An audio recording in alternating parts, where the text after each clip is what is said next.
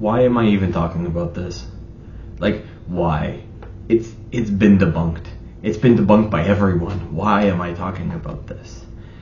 Well, I mean, there are still people who bring it up and think that it's actually a true thing. Think that the pay gap exists for the reasons they think it exists. It doesn't. I'm going to talk about that.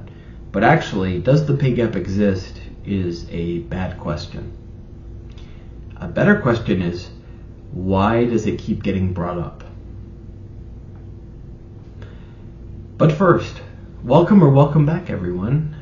Welcome to my channel. My name is Andrew. I am probably preaching to the choir, as the saying goes.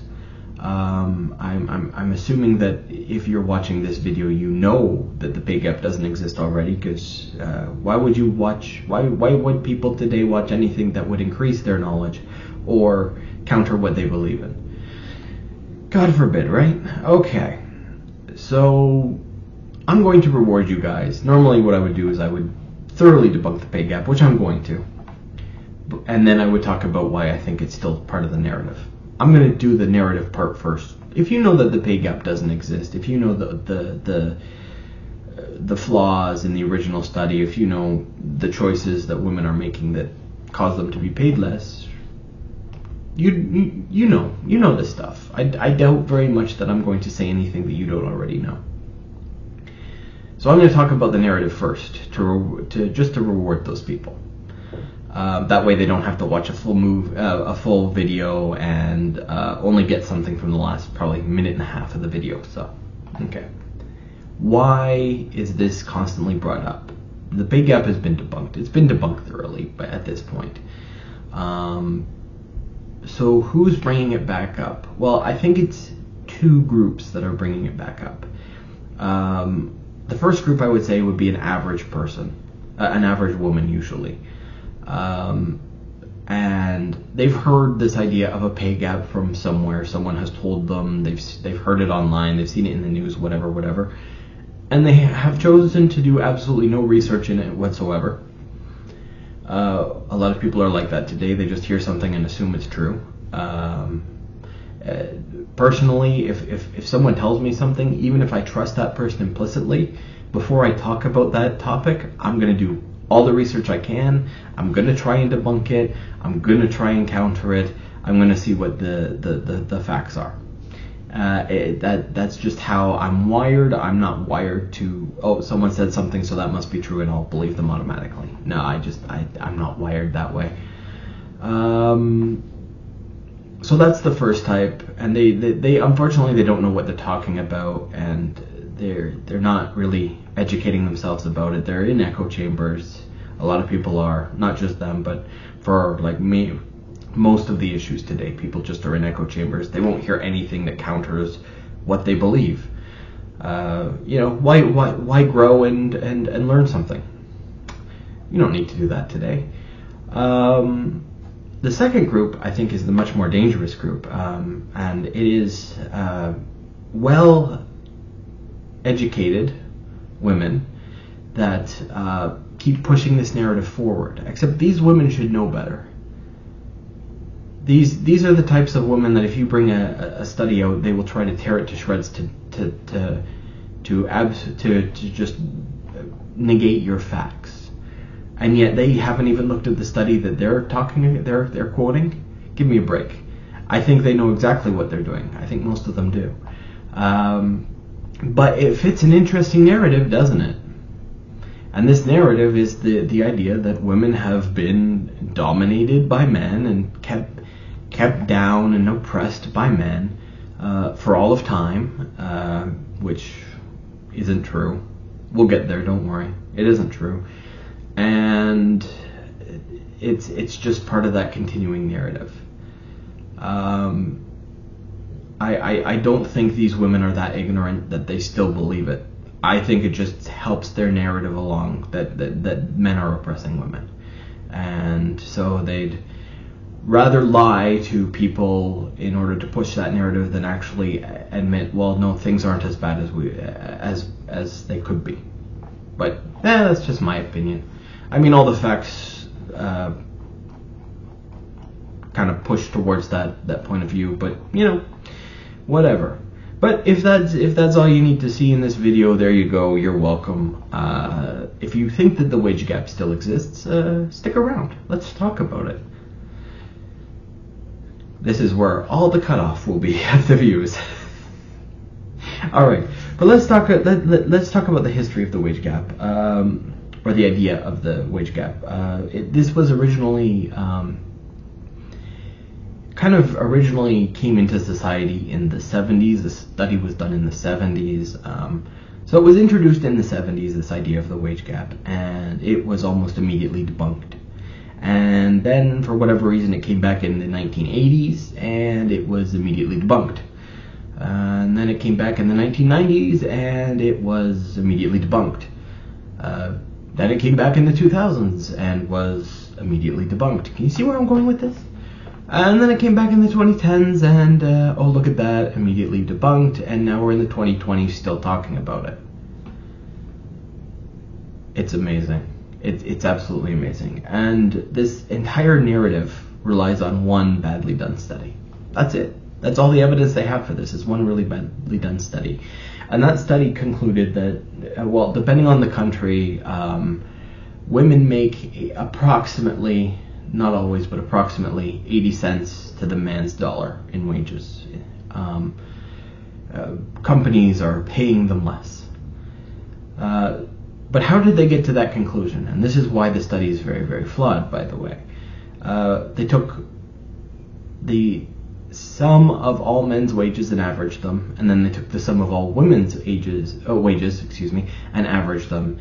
And the men's wages were higher overall, and so they deduced that men's were higher, so women were being paid less. But there's two major flaws with this study. The first is that they didn't try to account for the difference in pay, other than to assume incorrectly that companies are paying men a higher wage than they're paying the women. And the second flaw is that comparing all women to all men is like comparing steak to broccoli. They're both food. You can eat both of them, but how do you compare after that? I mean, it's impossible with any sort of validity. Now, a much more accurate look at whether the pay gap exists or not is to take a man who works a very specific type of job and a woman who works the same specific type of job, and both of them have to have a couple things roughly similar. Things like hours worked, things like education level, things like work experience, and the list goes on. And if all things are equal, and you've got a man and a woman and they're both equal, then look at how much each are making, and then see if there's a pay gap. That's comparing apples to apples versus steak to broccoli. And actually, when you do compare apples to apples, the so-called pay gap disappears completely. And we've seen this recently with major tech companies like Google that have actually looked at the wages that they're paying their men and the women. And using the Google example, they actually found that women are being paid a couple cents more for the same job than men. You don't hear men complaining about that.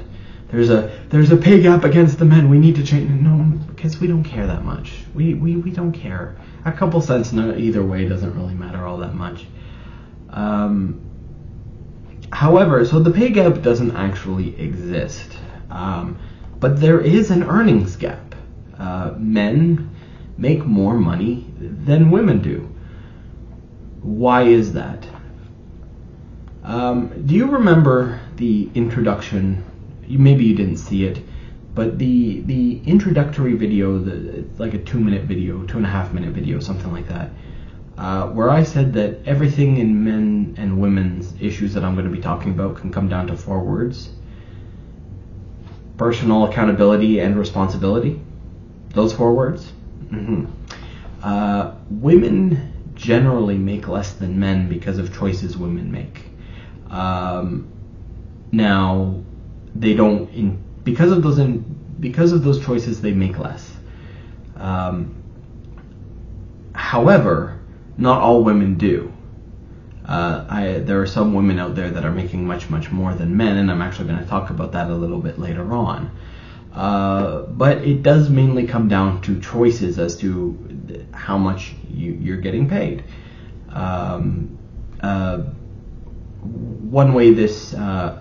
One choice that affects this significantly is education choices. 60% of university graduates who have gotten their degrees are women, but they tend to be degrees in a lot of them get degrees that generally won't pay as much money when they enter that job field for that degree. A lot of women go for instance, social science degrees, whereas men tend to stick more to the STEM degrees. STEM just means science, technology, engineering, and mathematics. Or they don't get a university degree and they go into a trade. Those jobs pay more for multiple reasons than jobs you'll generally get with a social science degree.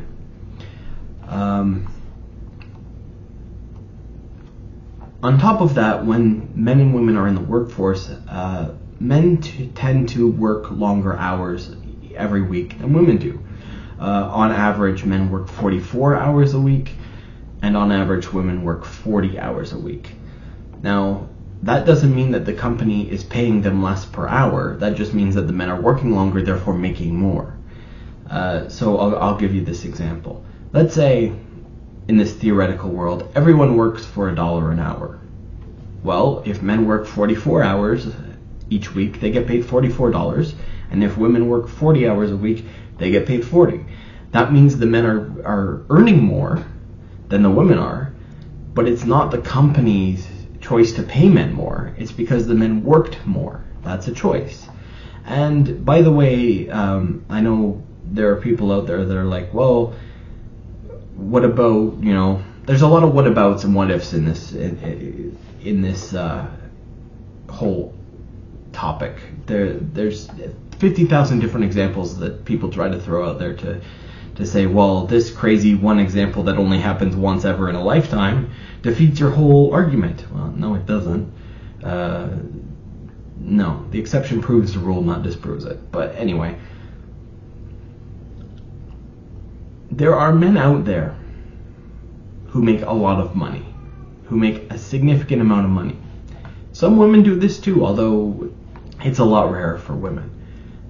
These men are willing to work 80 to 100 hours a week or more to make their money.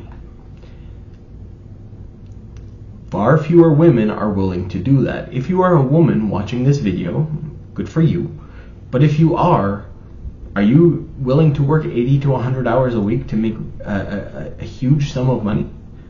Probably not. I'm not someone who could do that either. That amount of work per week. I'm just not that type of person.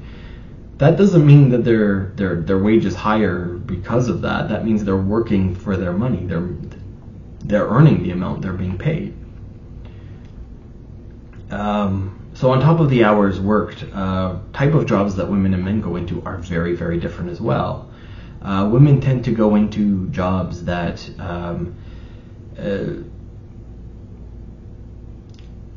deal with people.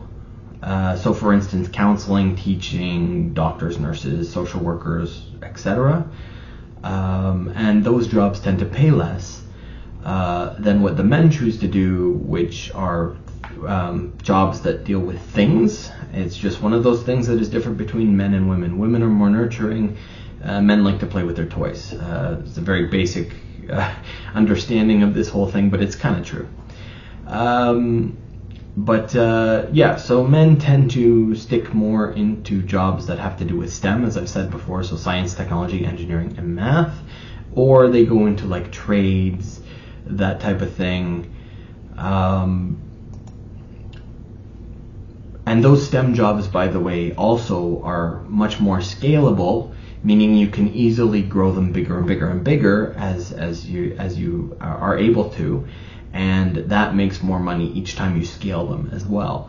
So it's very hard if you're, like, for instance, a social worker, to scale that, because we're like, how are you going to make more? But if you're like an owner of a technology business, well, I can work on a new technology, or I can make a bigger factory and build more of that technology. Now, I will say this for women. Women tend to have a much healthier work-life balance than men do. Women tend to choose jobs that are either flexible or have fewer hours overall than men.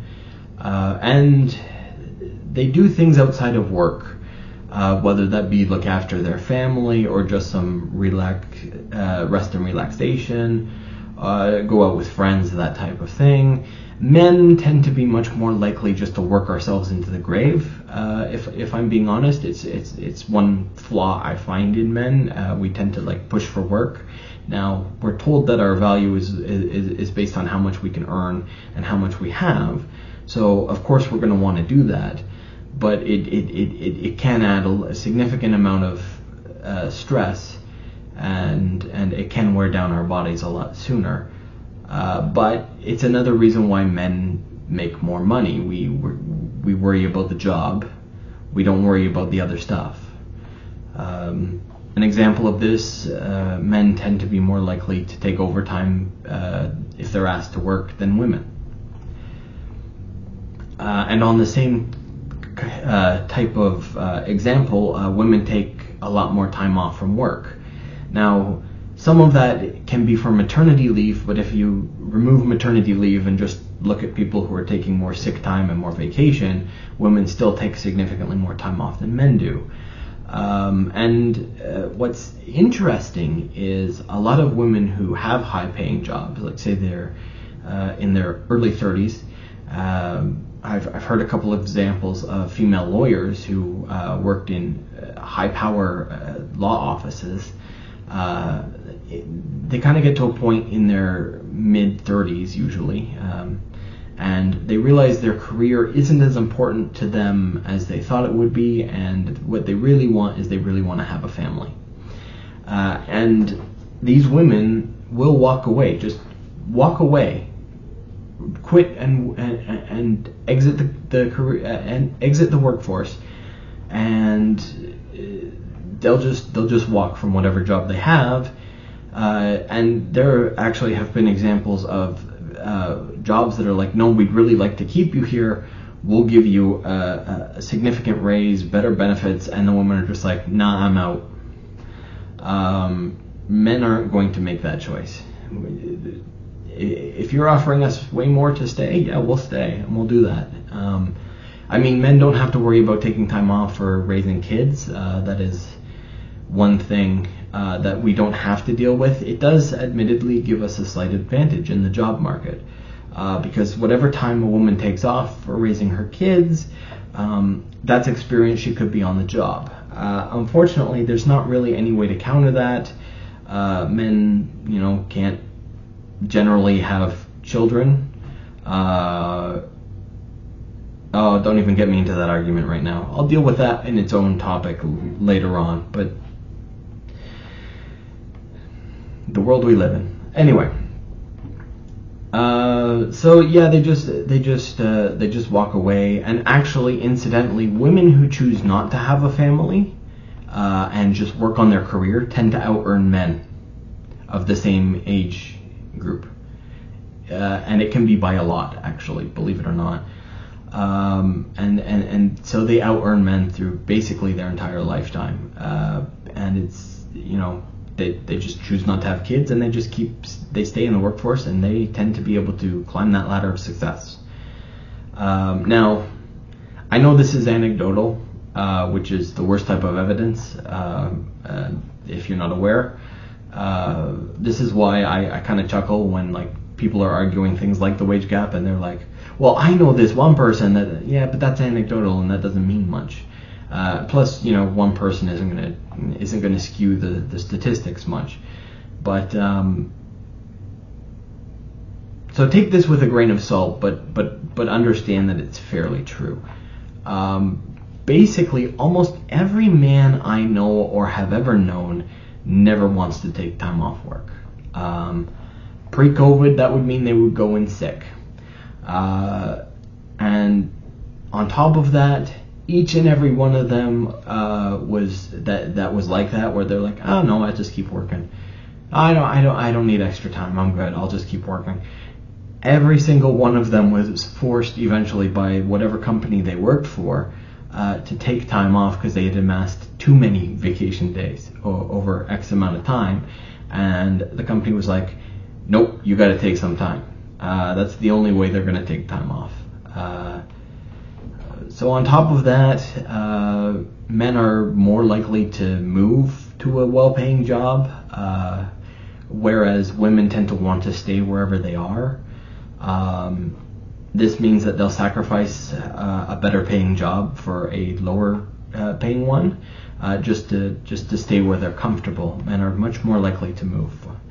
Men are more likely to work dangerous, hard physical outside jobs. All of those things you get paid more for. And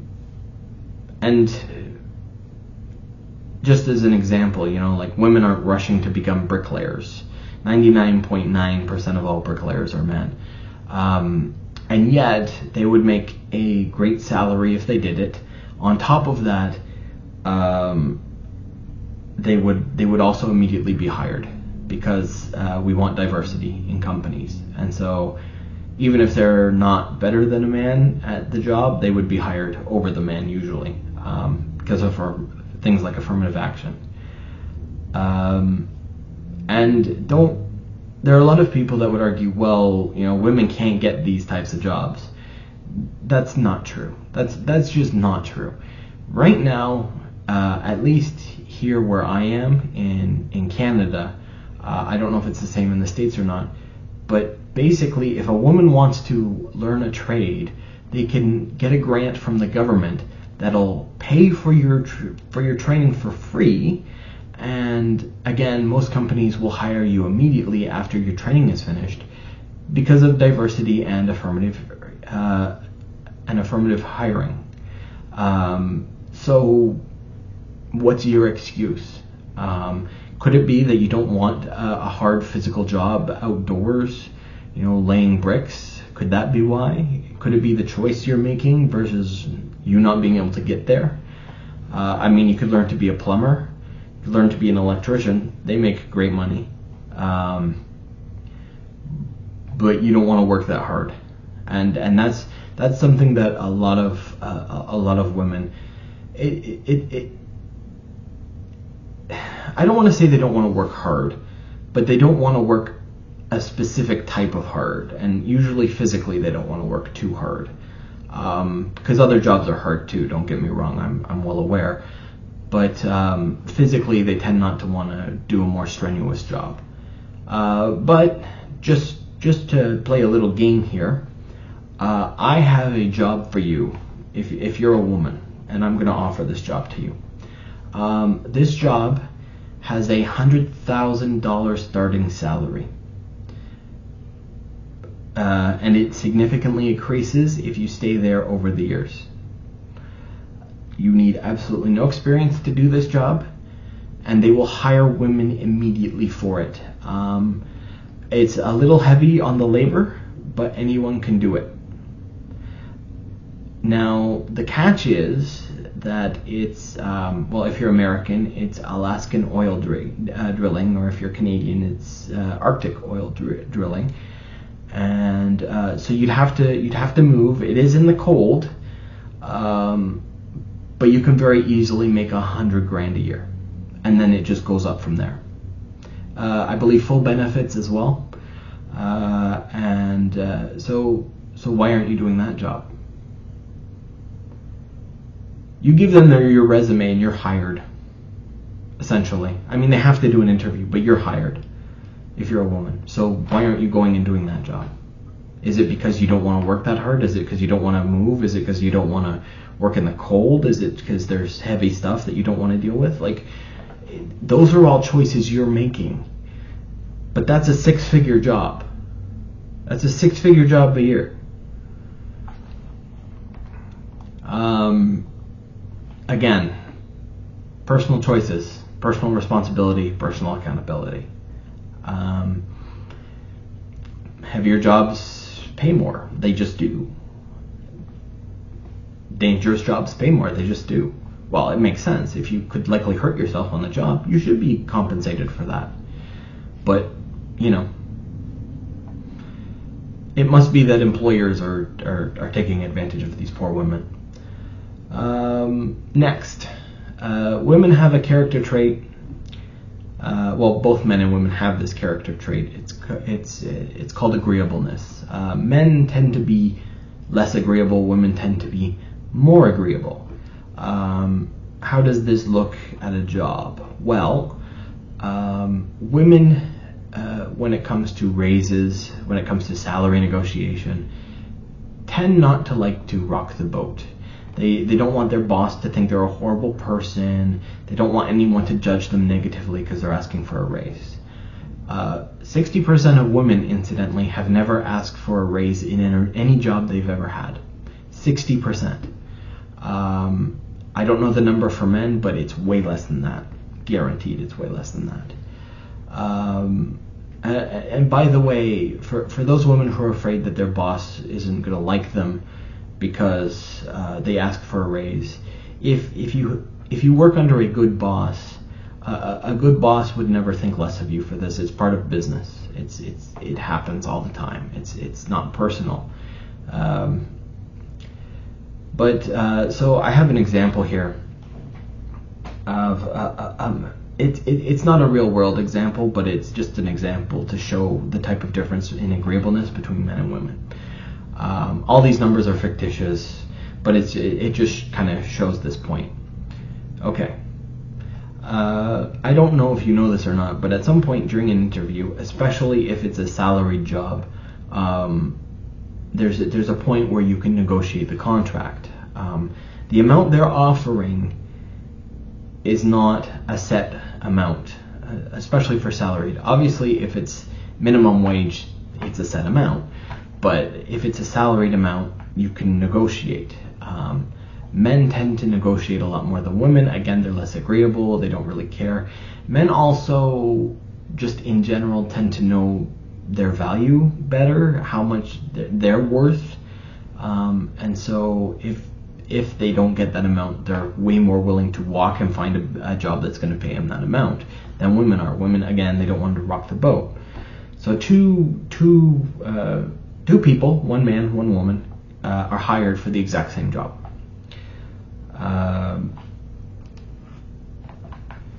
The company comes to them and says, we think the salary should be this for a year. Let's make it an easy number. We think the salary should be $10,000 a year. Obviously, that's just an example, easy to comprehend. The man thinks, 10,000 is a little low. I've done this work before. I know I'm going to be a great fit here. I know what I can bring to the table. And he thinks, yeah, no, I'm not going to do it for 10. And so he tells him, I appreciate that offer, but I think I'd be more comfortable working at, let's say, 20. The woman has the exact same thoughts as the man. I've worked this type of job before. I know exactly what I'm doing. I'd be a great help to the company. But they think, yeah, but I don't want to cause problems before I even start here. Like, I don't want them to think I'm a bad person for asking for more money. And so they don't want to make those waves. And they just, sign the contract, 10,000, no problem. The company comes back to the man and says, well, we can't do 20,000. 20,000 too high, but we'll give you 15. The man thinks, well, that might be still a little low, but it's much better than the 10, and you know what, I think I'll go for it. and he can make that choice. And men are just as likely, by the way, to walk away from a bad deal when it comes to their salary than they are to take it. If a man believes he's worth X amount of money a year, and you're not paying him that, he will walk away, and he'll find someone who will pay it. There are some deluded men out there who think they're worth more, but generally speaking, I would say men tend to know fairly well their value. But so immediately at the start of this job, that man is making more money than that woman. Is that because the business refused to pay the woman that amount, or is that because the woman didn't ask the business to pay her that amount? I'm sure if she said 20, the business would have come and said 15 too. But she didn't. She didn't want to rock waves.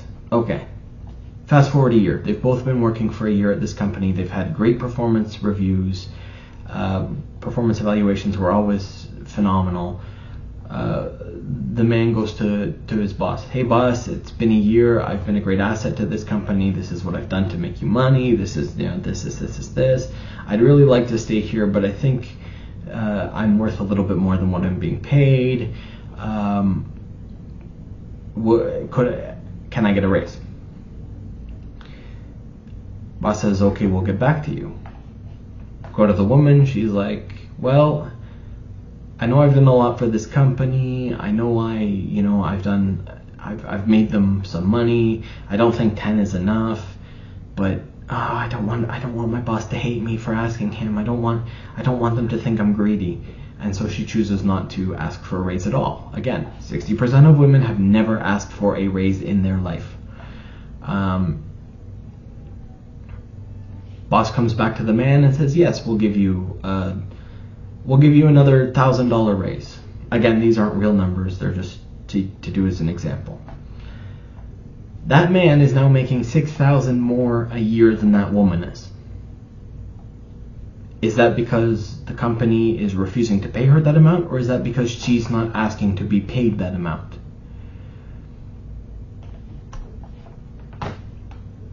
Again, personal accountability and responsibility. On top of this, by the way, well, this here closes this debate, period. There are laws in Canada and the US that prohibit paying a woman less than a man for the same job. Now that being said, it's very hard to define exactly what the same job is. And that's a little bit of gray area in the law. However, if you do believe that you are being paid less than a man for the same job at the same company, I suggest you make a complaint to the proper authorities, whichever proper authorities those are. I can't tell you what they are for you. You probably live in a different place than I do. But go to the proper authorities, make that complaint. They'll investigate and they will decide, are you being paid less? Are you not? At which point, if you are, you have certain things you can do. You can potentially sue the company for that difference. There's a bunch of things that can happen. The government might step in and actually fine them. There's a list of things that can happen. But on top of this, let's do a thought experiment here, right? Let's say I own a business and you own a business. Businesses are amoral, meaning that really they don't have any morality other than I've got to try to make as much profit as possible for my shareholders or for the owner or whoever owns the business. So if you own a business and you can legally, which you can't, but let's say you could legally pay women less than you could men for the same work, for the same job. I don't know about you, but if I'm just trying to make a profit, why would I hire a man? The whole entire job market should be covered by women, because companies would only hire women. They would be saving 20 cents an hour for every hour worked if they just hired women, if that were the case and the pay gap actually existed. It doesn't, and it's illegal to do, but in this scenario, if it wasn't, I wouldn't hire a man. Why would I? I would just make that extra money and turn it into profit for me. That's the whole point of a business, is to make money. So that's that. It's debunked, guys. I could go into more. Those are just like some of examples of the main reasons why. It all comes down to choice. Not everything, I should say, but most of the earnings gap. It's not a pay gap. It's not the company saying we're paying women less. It's how much you're earning based on choices you've made. Again, personal accountability and responsibility. And there's really no excuse at this point. If you're anyone like my age, I'm now 36. Just had my birthday, by the way. But if let's say you're 40 and younger, there's no excuse. There's no job as a woman you can't get into. And actually, nowadays, women have a higher advantage because companies will hire them over more capable men because they're a woman. Now, to me, that's sexist, but it is what it is. That's affirmative action for you. I believe in meritocracy, by the way. I believe whoever's the best for the job should get the job, but that's a story for a different day. Now, before I go, I do want to say that I want to touch on women's sports because this is kind of a hot topic issue. Women's FIFA just finished not too long ago. I told people I know just before it started, just wait. As soon as the first soccer ball drops, they're going to talk about how women should be paid more than they are. Now, I looked into this, and you should look at these numbers for yourself too. Women for the FIFA tournament, women who competed, all told, were paid 20% of the revenue made from that tournament. Men were only paid 2% of what they made from their tournament. Who's getting the raw end of this deal? Women brought in, I forget how many millions of dollars. Men brought in like $5 billion. The WNBA is the only business never to make a profit and still exist on the earth. It's subsidized by the NBA.